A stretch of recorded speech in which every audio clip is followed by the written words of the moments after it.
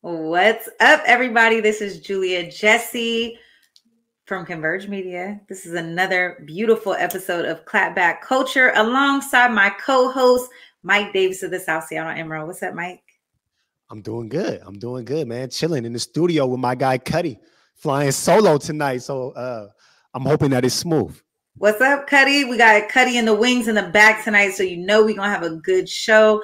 Thank you again to everybody who comes in every single week. Make sure you guys share this stream so we can get more viewers. We want everybody to know what we chopping it up about tonight here on Clapback.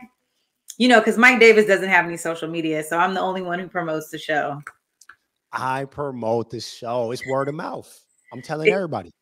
You know, I just appreciate everyone who comes in on a regular and they come and vibe with us. So that's okay if you don't promote it, because we got people like Dora on here, Leon on here, who always come through and share and clap it back, you know, with us. So let's just talk about what we're going to talk about tonight. So on the menu tonight, you guys, we got a real good show. A judge declared a mistrial in Simone Biles's brother. Her brother, back in 2018, was charged with 3 counts of murder. So we're going to get into that because it was a whole mistrial in Simone. That was some drama. I didn't know this, but Apple rolled out a new major privacy protection like rollback, which was dope. Yes. We'll talk about that. Of course, we got to talk about the drama that is Representative Marjorie Taylor Greene and her comparison to wearing masks to the Holocaust.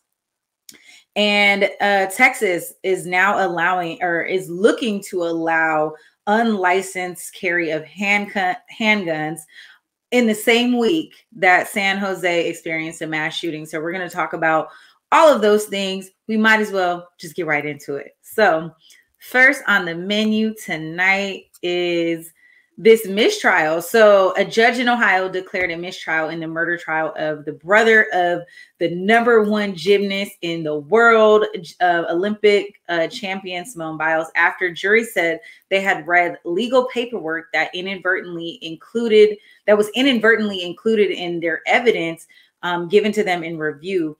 And basically that evidence also had some of the legal briefs that were from the defense saying that he shot these people in self-defense. So the clip we're going to watch is actually taking a look back at how Tevin Biles got to trial after the events in a 2018 New Year's Eve party. So let's take a look. He's the big brother of superstar gymnast Simone Biles. Today, Tevin Biles Thomas is wearing an orange jumpsuit and shackles on his feet after being charged with triple murder. The brother of Olympic gymnast Simone Biles charged in connection with a triple murder. The 24-year-old was arrested at an Army base in Georgia. He's active military. He's accused of opening fire after an argument broke out inside this Airbnb rental in Cleveland. 3 young people were gunned down. Somebody just got shot into a party or where? Somebody just got shot at a party? 2 people did. Is there any serious bleeding? They're both dead. The third person shot died later at the hospital. It happened on New Year's Eve, but the arrest was just made after an 8-month investigation. In a cryptic tweet last night, Simone wrote, "Eating my feelings, don't talk to me." On Friday, USA Gymnastics issued a statement. In this challenging time for Simone Biles and her family, USA Gymnastics offers our continued support. This is a very personal and private situation for the Biles family. Here at Inside Edition, we got to know Simone when she was our special correspondent for Super Bowl 51. Tevin Biles Thomas will be arraigned next month.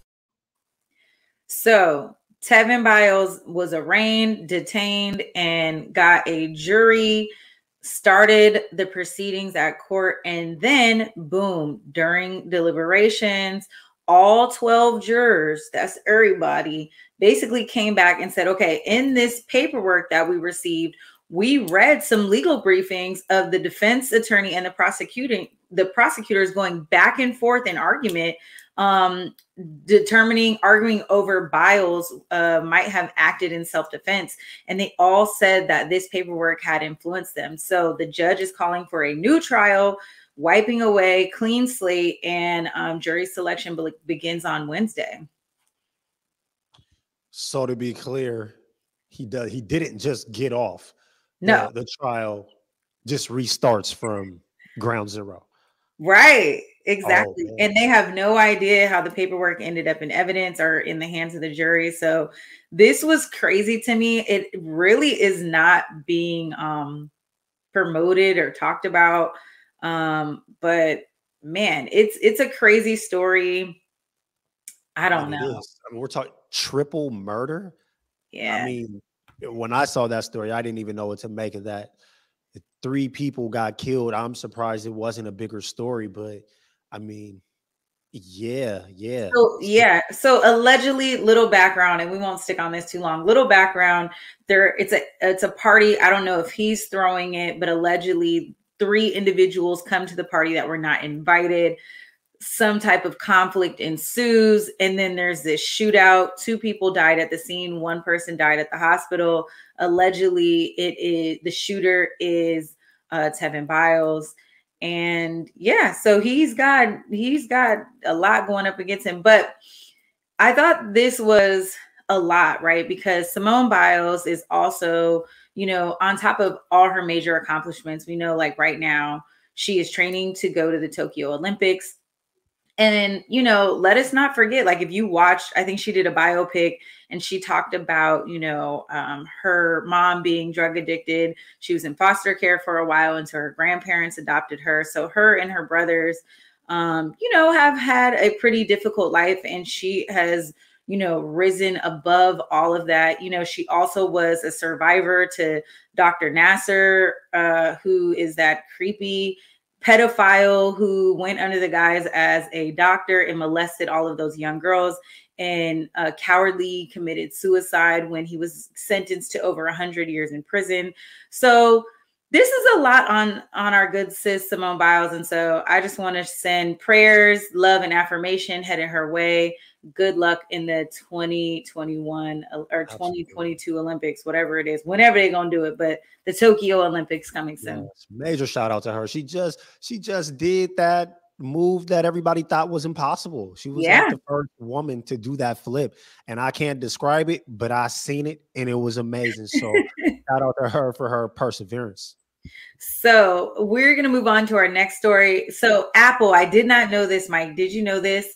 I missed it. I know that this was dropped like earlier this month, but Apple users now must opt into third-party apps tracking their online activity. Before, customers could only opt out of data tracking. They have a really cute commercial that I watched today on YouTube, but we have a clip that's going to explain this new privacy protection. Let's play it. You know how it goes. You search for something online, then see an ad on Facebook or Instagram for that exact item. Well, Apple is making it harder for apps to track your online activity. But that's putting Apple at odds with companies like Facebook. When you're using apps on your iPhone, you may start to see this. Apple users must now give permission for apps to track your online activity data. Before, you could only opt out. It's about time. Jenny Gephardt is with the privacy nonprofit, the Electronic Frontier Foundation. Switching from opt-out to opt-in is huge. That is what's going to really make a lot more users opt out of this tracking feature that wasn't built for users, it was built for advertisers. But companies like Facebook and Google generate billions in online advertising, harvesting your data. Facebook said Apple's move will harm their small business advertisers and is about profit, not privacy, even buying a full-page ad in the New York Times. Being able to track iPhone users is immensely valuable. And one of the ways you can see that is the kind of melodramatic indignation from the tracking industry, from Facebook. Facebook is trying to put forward a sympathetic group, small businesses, as the beneficiaries of this third-party tracking and surveillance ecosystem, when in fact, Facebook is the one profiting off of it. Do you see Facebook's response as melodramatic? Absolutely, yes. It is laughable. It's going to kill us. It's going to kill us. But for Monique Wilson-Debriano, who was featured in a Facebook campaign and owns Charleston Gourmet Burger, the change has already affected sales and she's had to cut costs. It's not about small businesses, wanting to take away anyone's privacy. All we want to do is really just service our customers better. So if someone loves hamburgers and they're looking for something that is just awesome, to make their hamburgers taste better, I would like to show my ad to you. And this update takes that away from small businesses like mine. This week, Apple CEO Tim Cook continued to push privacy as their priority. Should people believe that, or do you think Apple has ulterior motives? I mean, it's hard to read the mind of an entity, but I think that users should believe that Apple is building its brand and staking its reputation on privacy. Well, I have a lot of thoughts on this. I'd like to hear yours first, Mike. Go ahead. First of all, does Apple have an ulterior motive? Absolutely. We don't know what it is yet, but I am not going to sit here and pretend like for 1 second I believe that Apple is taking a stance for me.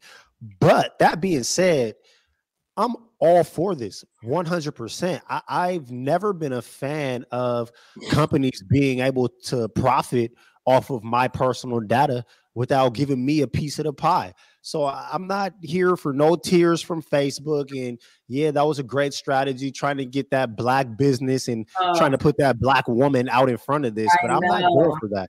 If I want to buy a burger, then I can Google best burger place around me. And if your business pops up, your business pops up. But if I'm having a conversation in my house and I mention burgers and then my phone picks that up, and now I'm getting targeted advertising about burgers, that's an infringement on my privacy. And that's what the phones have been doing. I'm going to download this iPhone update tonight because I'm for sure trying to opt out of that targeting advertising ASAP. This wouldn't be clapback culture if Mike Davis didn't start out with a clapback towards Apple. So I want to know what you guys think in the comments. I see a couple of you guys saying that Dora even said, I think I can handle picking my own burger. I think, in fact, that is exactly the read that I got. Facebook, you're taking such a... we just see right through you. You're using a black woman, a black small business owner to pander us and make us feel bad. Oh, the sad tears that are being just given to us. I don't believe it. I don't care. Honestly, before there were Facebook ads, small businesses were getting their information out. So, I mean, they'll find another way to get people to buy their burger marinade. Okay. I don't want a bunch of ads. I hate when I go online and I start looking at something and then it gives it to me right back in an advertisement. I don't want that. I want, don't tell me that I left a bunch of stuff in my shopping cart. I don't want that. I just want my privacy, and I really love this. I can't wait to update my phone. I'm glad that this was discussed. It is a step in the right direction. And again, Apple is better than Android just for this alone, and so another for Apple. You know what I'm saying? Another. Bravo, Apple. For real, yeah. Leave those targeted ads to Android users. You got the 3 or 4 of them. Go market to them, but let us live. Yeah, Android users probably want the burger marinade. They want it. So give them what they want. So I'm with it. I'm for it. This is good. I think I saw a comment from Leon. He said, I think this is basically a good thing, but is this really making a dent in the surveillance that goes on these days? In fact, I thought about that because let's talk about this. Yes, you won't be able to like track me and what I'm shopping for, but if there is a subpoena and they want to look at my call log and my text history, the government can absolutely subpoena Apple and get those records. So does it really matter if I was shopping for burger marinade or not? Not really. I don't think so. And I'm also curious to know, like, with this new update, is Apple saying that they are no longer going to store this data, or are they no longer going to share this data? Because I can also see Apple trying to maneuver to make themselves the sole owner of all of the data for iPhone users so that they can then go market and distribute that data as they see fit. So I'm definitely not looking at Apple as the good guy, like they're just doing the right thing, but this is a step in the right direction to help me not have my data just going every which way the way that it would be now. I mean, it almost doesn't matter. I mean, let us not forget the movie Snowden. I mean, that's a real thing. So what are we talking about? I mean, if the government wants to look at anything you're doing, there's a whole bunch of contractors that are sitting in a small room being able to tap into these microphones, tap into these videos and see exactly what we're doing. So doesn't really matter that you know what I'm shopping for, but you can see exactly what I'm doing. And shout out to all of y'all out here spending your whole life on Facebook, spending your whole life on Instagram. You're giving your data away for free anyway. So for a lot of y'all, this don't matter. Because is that why you don't have social media? That's not the whole reason, but that it definitely factors in. I don't like people making profit off of me. I also generally don't care about a lot of y'all's lives. No disrespect. But I mean, I just don't care about that kid from high school I ain't seen since high school, or pictures of their baby. But that's just me. Y'all do what you got to do. I would throw some shade at your high school, but we're going to leave it alone. Which high school? Anyway, we're going to move on. 5.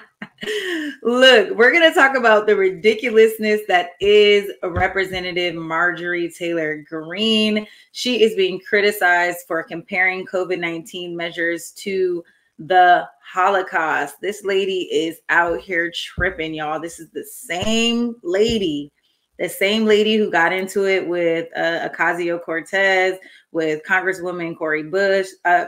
She's out of control. So let's take a look at this week's episode of Marjorie Taylor Greene Says Whatever the hell she wants. This morning, turmoil in the Republican Party on Capitol Hill. House Republican leader Kevin McCarthy condemning Georgia Congresswoman Marjorie Taylor Greene after repeated comments comparing mask mandates and COVID vaccines to the Holocaust this week, after she responded on Monday to House Speaker Nancy Pelosi's mask mandates on the House floor. We can look back in a time in history where people were told to wear a gold star, and they were definitely treated like second-class citizens, so much so that they were put in trains and taken to gas chambers in Nazi Germany. And this is exactly the type of abuse that Nancy Pelosi is talking about. GOP leaders did not immediately publicly respond, but Greene continued on Twitter, writing Tuesday of a news report, vaccinated employees get a vaccination logo just like the Nazis forced Jewish people to wear a gold star. Leader McCarthy finally weighing in, saying in a statement, quote, Marjorie is wrong, and her intentional decision to compare the horrors of the Holocaust with wearing masks is appalling. Adding, let me be clear, the House Republican Conference condemns this language. But McCarthy did not say whether Greene should face punishment. Republican Congressman Adam Kinzinger tweeting, while we cannot stop her from calling herself a Republican, we can and should refuse to let her caucus with the House GOP. It's so beyond reprehensible that it has no place in our country. Do you think she should be expelled or censured because of it, Madam? I think that she should people. Stop talking. The conservative firebrand and frequent Trump ally has a history of incendiary behavior, including harassing a Parkland shooting survivor, supporting the QAnon conspiracy theory, and backing President Trump's false claims that he won the 2020 election. So despite the widespread condemnation, Green has not backed away from her comments, writing in a statement sent to NBC News after McCarthy's criticism, quote, "I'm sorry some of my words make people uncomfortable," and accusing Democrats of anti-Semitism. So far, Republican leaders haven't taken any action to punish Green for her comments. Well, I mean, again, another episode. This lady is like ignorant. Like if ignorant had a face, it would be right. Like it would be her in the dictionary for sure. Anti-Semitism has no place in our country, in this world whatsoever. It is appalling that we have a political leader. I mean, she's been stripped of all her committees, but she's still allowed to create legislation. Like, I can't believe that we still have somebody like this in Congress. What do you think? I just don't understand what her angle is here. I mean, what she says on its face doesn't even make sense. I mean, you can't compare proof that people have been vaccinated or choosing to wear a mask with the gold star that people were forced to wear during the Holocaust. Like, it's just so far away from the same thing. I mean, it's not life or death. Like, our government isn't going to round people up for not being vaccinated. You're still free to live your life as you please. I mean, we don't even check if you're vaccinated or not. I mean, people can say they're vaccinated and not be, and we're not even allowed to check whether that's accurate or not. So like, there's just no, it's ignorance. I think you said it best. It's just an ignorant statement for her to make. And I guess I'm just trying to figure out what her angle is here, or like what constituency it is that she's playing to. Because at this point, it seems like she's also starting to piss off Republicans as well. So like, I mean, where is she going with this? And why does she continue to say things like this that don't serve anyone?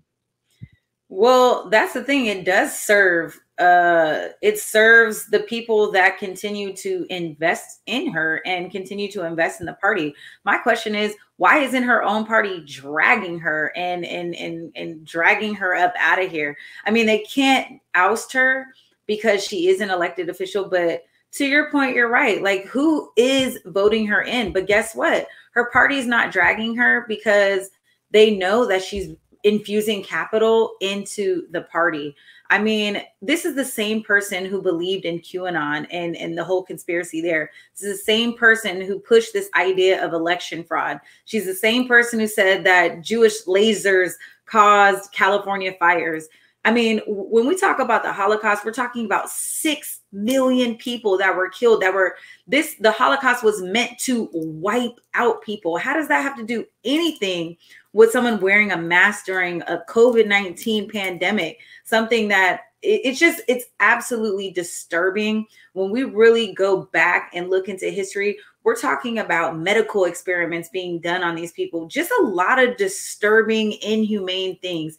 And let us not forget that this is not just something that we talk about historically. There are still Holocaust survivors that are living on this earth, that have families, that are still carrying the burden of these stories and in the fact that this happened to them. And so I think it's disgusting. I think it's appalling.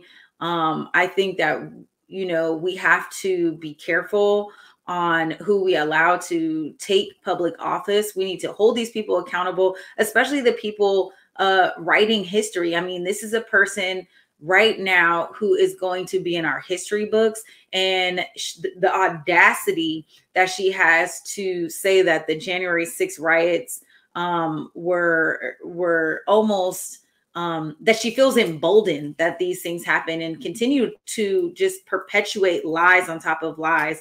I mean, she's been aggressive, like I said, to Congresswoman Ocasio-Cortez.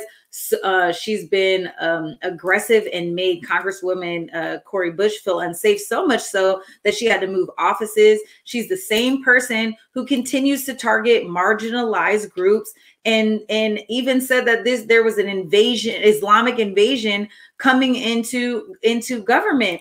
So I'm not shocked. I'm not surprised. I have the same feeling as Nancy Pelosi, who so beautifully wore a Kitenge mask, honey. She keeps coming with the kente cloth, doesn't she? But I will say that I'm not shocked. I'm not surprised.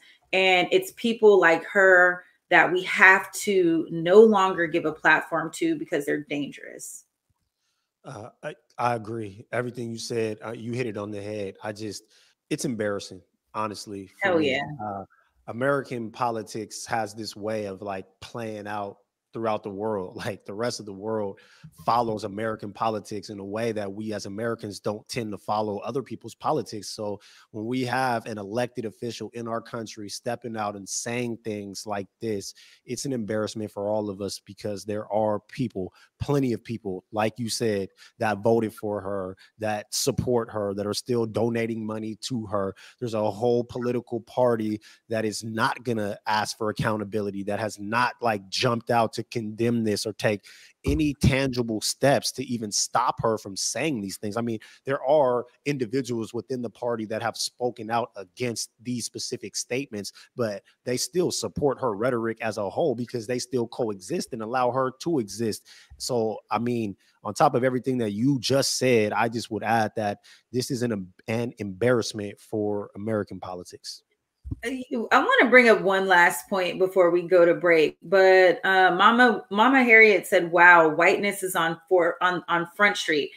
I thought about, if Marjorie Taylor Greene were a Black woman, would she ever be able to do so many things and say so much garbage out her mouth and get away with it without being reprimanded?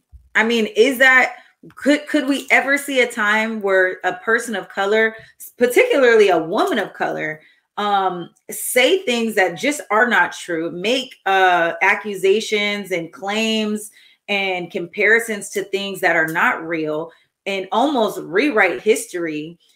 Could something like that happen? I highly doubt it, especially not in a political party, because that person wouldn't get voted for. I mean, we have people like Candace Owens, who I wouldn't really call her Black, but white folks use her as a Black face to put out there. But you wouldn't be electable in America if you were a Black woman with rhetoric like Marjorie Taylor Greene's. Absolutely not. Well, as we see in the comments, she's building the GOP for the next election. We better be ready. I do feel like Donald Trump is going to run again if he is not indicted and or still under current investigation. But please let us not forget that that was a very tight election. And they're going to hold that Trump Republican Party as strong as they can. We know that ad dollars get to people, Facebook ads, all the lies. And I mean, people almost don't care that it's a lie. As long as you hear it over and over and over again, you just believe it. You don't want to read. You just take your news from the source that you take it from. And you just continue to have like this recycling of lies and just stupid, ignorant information. You don't fact check it. And then when you do when you see the fact check, you don't believe the fact check. You're absolutely right. And I'm not trying to be the anti-social media guy that you always try to paint me to be. But in a large part in our society, I do think that is one of the ill effects of social media and our addiction to social media. So many Americans live their whole lives in an echo chamber. And that goes for people on the left just as much as it goes for people on the right. They surround themselves with people that give them the rhetoric that they want to hear, people that are going to say the same things that they already want to believe. So when they get misinformation, they're willing to take it as fact because them and everyone that they follow and everyone that they already agree with agrees with that false rhetoric. Yes. So the ability to spread misinformation is so easy now because Americans just get dumber and dumber and dumber. And instead of like reading and fact checking and going to sources with journalistic integrity, people are just going to social media, and it's having an adverse effect on actual journalism because now real journalism is so hard to fund because so many people don't need that newspaper anymore, or they don't even want it. So now it's like, it's just a race to the cash. And I mean, money is just tearing us apart from every angle. So I don't know what's going to happen with facts as we move forward. And I think you're absolutely right about Donald Trump trying to position himself to run again. And when I see these types of things from folks like Marjorie Taylor Greene, it's just a constant reminder that those Trump Republicans are still out there. They're not going anywhere, and they're still holding strong. So we'll see where this goes next election.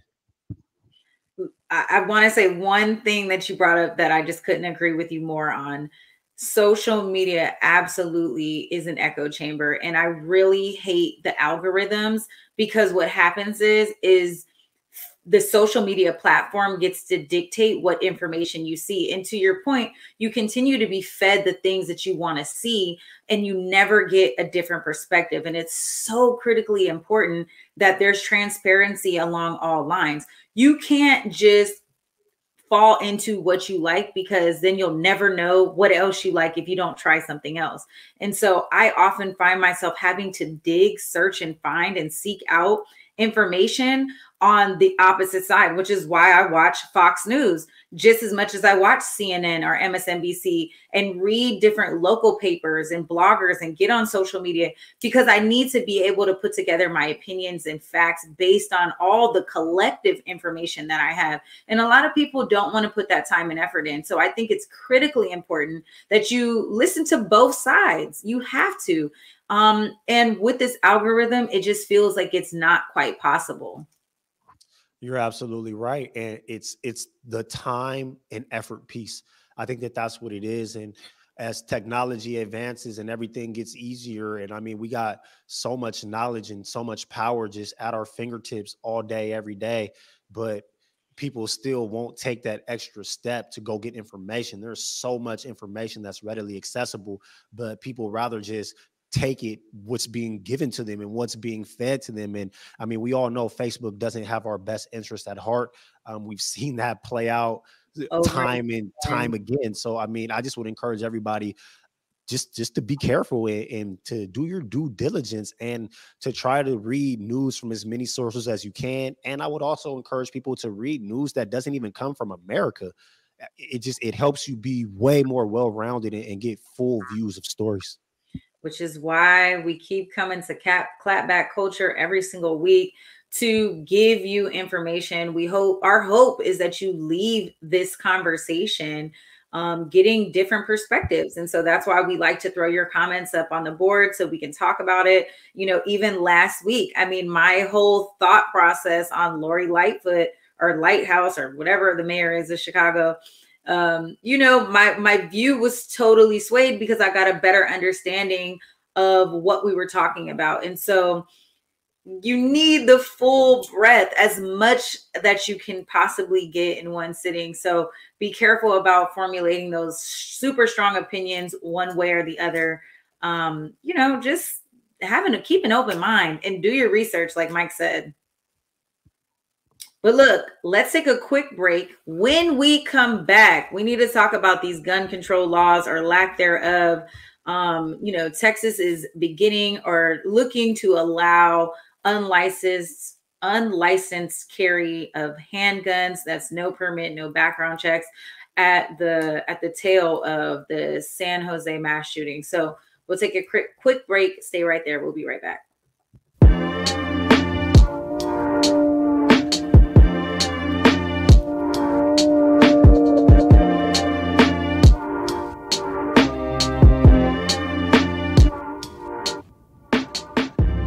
Converge Media produces culturally relevant content for Black and urban audiences.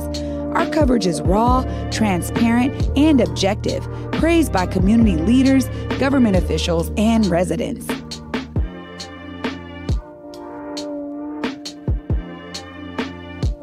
Support Converge Media today via Venmo, Cash App, or PayPal at Converge Media.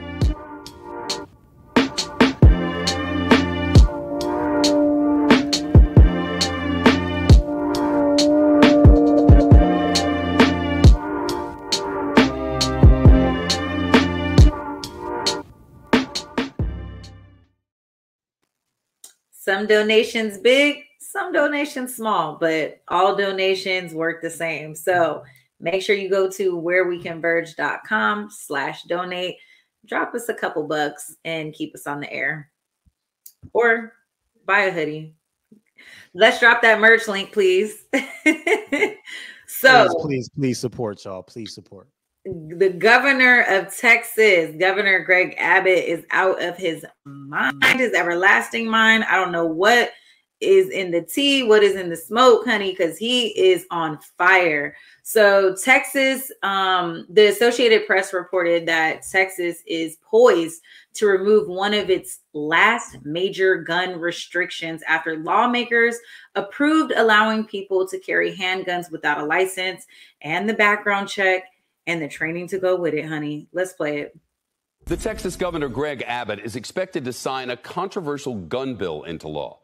It would mean you can carry a handgun in Texas without having a license, without having a permit, with no background check and no training.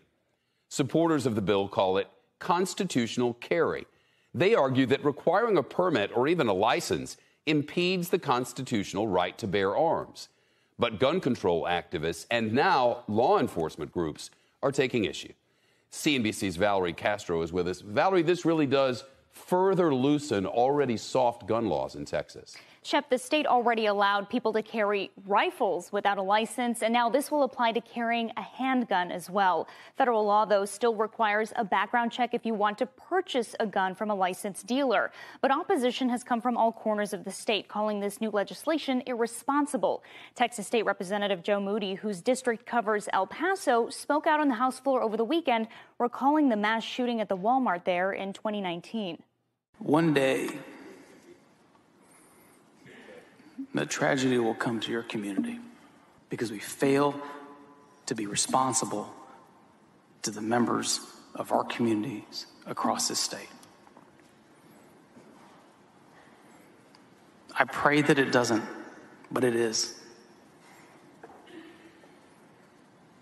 I wish it wasn't, but it will. Some law enforcement agencies also oppose the move, saying it puts officers at risk. No license means the vetting process that required a background check and training disappears and puts the burden on the officers to figure out if the person they're dealing with is a law-abiding citizen. I think it makes the jobs of our law enforcement officers more difficult and more dangerous because it shifts that vetting process from the DPS headquarters to the streets in the middle of the night. The NRA has cheered the move, calling it the most significant pro-Second Amendment measure in Texas history. And other proponents point out Texas now joins more than 20 other states with similar gun laws, including Arizona, Kentucky, and Oklahoma. The Texas version is set to go into effect on September 1st. I mean, wow. So you want to just allow people to use a gun without doing a background check and training people how to use a firearm? I mean, that just seems absolutely ignorant. Like, what? Where are we at? What's happening? What is happening, Mike? Welcome to Texas. Are we cowboys? I mean, is this a rodeo? This is absolutely cowboys right now. I mean, this is stupid as hell. It's the Wild Wild West out there. It's a tough one too for me because I'm pro-gun. I've always been pro-gun. I love guns. I got my license, but this is even too much for me. Like I don't understand how you can. I mean, they already allow people to carry rifles, so now you can carry rifles and you can carry pistols.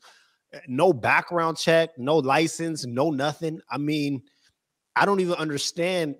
They just like deregulated guns. Like it's your right in Texas to just carry a gun. And their governor has already tweeted that he supports it. And he was just waiting for it to get to his desk so he can sign. So like, this is something that it's happening. And I mean, it's just so irresponsible when you look at our country. I mean, you got mass shootings that happen all the time. You got cities that are, I mean, just struggling with gun violence across this country. And Texas wants to go in the opposite direction. It just doesn't make any sense. how can you have no background checks? Like the no training piece is a little more understandable in states that require license to carry. Most of the times you don't like have to get trained on how to operate a firearm, but you do have to prove that you're not a felon. I mean, like there's checks and balances. I mean, some states have like some mental capacity things. I mean, Texas has just done away with all of it, and it's just a free for all with guns. And I worry. I worry. Even as somebody pro-gun, this is a really, really bad idea. And I hope this bad idea doesn't spread to any other states. There's a few things that I think about when we hear about this piece of legislation. Number one, supporters of the bill are saying that this would allow Texans to better defend themselves in public while not impeding on their constitutional right to bear arms. My question is how? Right? So if you feel that you need to carry a weapon, first of all, what are you carrying a weapon out in public for? What is going on that you just feel like you need to draw your weapon at any point? Again, the Wild Wild West narrative comes back into my mind. It's just not that serious. Number two, I absolutely believe that there needs to be training in order how to operate a firearm properly, how to store a firearm properly.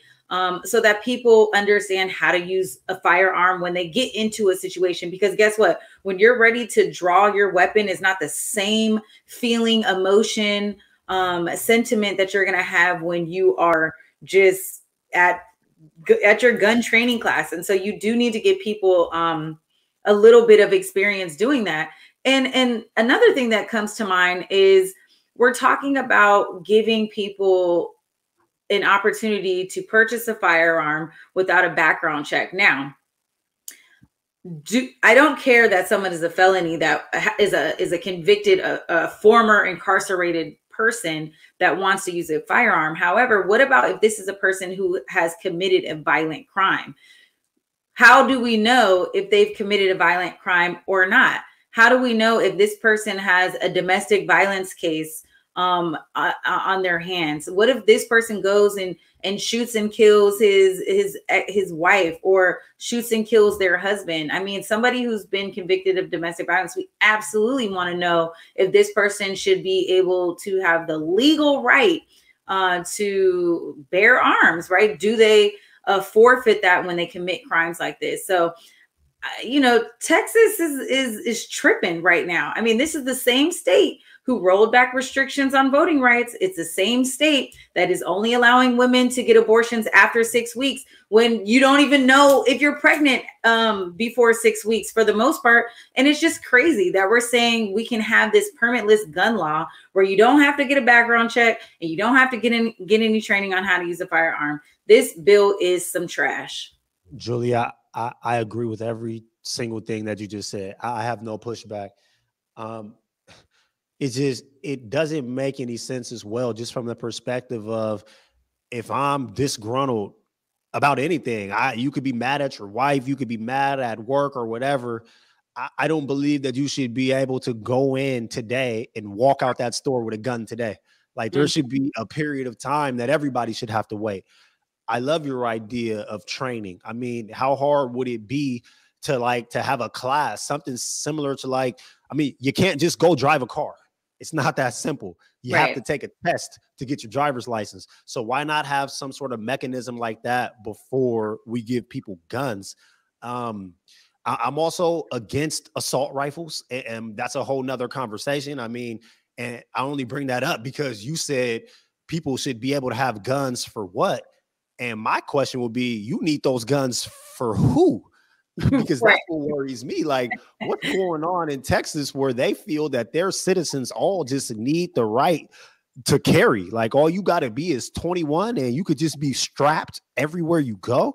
That's just one of the most ridiculous things that I've ever heard. So it's scary, to be honest, because, I don't want to see this spread. We've seen the graphic. This is already happening in other states. I mean, I just hope that this isn't a trend that we start seeing where states are just becoming more pro-gun, because in the climate that we're living right now, when you look at the next story that we're going to have to talk about, we need gun control. We need more safety with our guns. We need more checks and balances. And to be honest, as much as I say I love guns, I would rather give them up than go in this direction, to be honest. You know, I know a lot of people like yourself that mention that you enjoy firearms. You know, a cousin of mine, she absolutely loves firearms, but she is so responsible. I know gun owners that are very responsible and want their right to bear arms. But these are also the same people that are so well educated. They know about their firearms. I agree with you that should we, and maybe perhaps if we introduce this gun training and made it less taboo, and introduced it more into the culture for particularly brown and black boys who are very interested in firearms, just like little young white boys, perhaps there would be less killing. Perhaps there would be less need for these gun restrictions, because the fascination would be gone. That trigger may be gone. No pun intended. So I don't know. I'm not a big fan of firearms. I thought about it the other day. I was like, "Ooh, I want to get my my gun license," and then I was like, no, I don't, because guess what? I would never pull my gun on anybody. So what do I need it for? I'm not going to use it to protect myself. I don't want to kill nobody. I don't want no blood on my hands. I don't even want to use it to protect myself, honestly. If somebody break into my house, I mean, I'm just going to have to use another means to protect myself, because to be honest, I'm probably going to be too scared to use my weapon. That's fair. I have a question for you, because one thing that stood out to me in that clip was the cop. And the cops saying, you know, I mean, it just sounds like the police are already angling for fear. But how do you think this law passing is going to affect the Black community? We already see how trigger happy cops are when they deal with Black folks. Now, when those cops in Texas, if they have to say that they thought somebody had a gun, it just feels like it's going to be more of a fair assumption, because literally anybody there could just have a gun. I mean, do you think that this will actually make it more unsafe for the Black and brown community in Texas? Well, I think there's already a lot of people in the Black and brown community who may or may not have applied for their gun permit, and may or may not be convicted felons who still carry a firearm, whether it be for protection for, you know, themselves or protection for their families. I think one thing, though, if this bill should pass, people who are sitting in prisons right now in Texas that were locked up in violation for not having a permit should be released. So if this is what we're going to do, we might as well go ahead and make it retroactive and go ahead and let people out who are sitting in jails for something that is no longer illegal. So I think it's a slippery slope. If I have to just make it a quick and dirty answer, it's a slippery slope. I don't know how this will benefit Black or in brown people. No, I don't mean it. I don't mean it like that. I mean it to say, I mean, police are more aggressive with Black folks. That's just a fact. That's a statistical fact that's been proven time and time again. I think my worry is police are going to be more aggressive with Black folks if they know they can. If they just assume that they could have guns. I mean, we've seen Black folks get shot for the assumption of a gun for having something that didn't even look like a gun. I don't know how that's going to affect the psyche of the police when they have to police us if they know that they're in a community where anybody can have a gun at any time.